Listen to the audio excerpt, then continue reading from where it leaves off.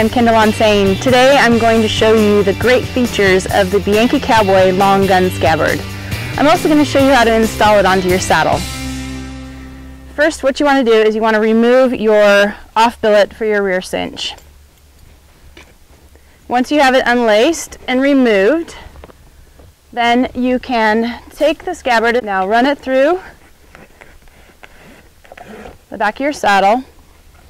What I do is I flip it upside down and then run the tail end through the keeper that's sewn onto the back of the scabbard. And now it becomes part of your back cinch. Then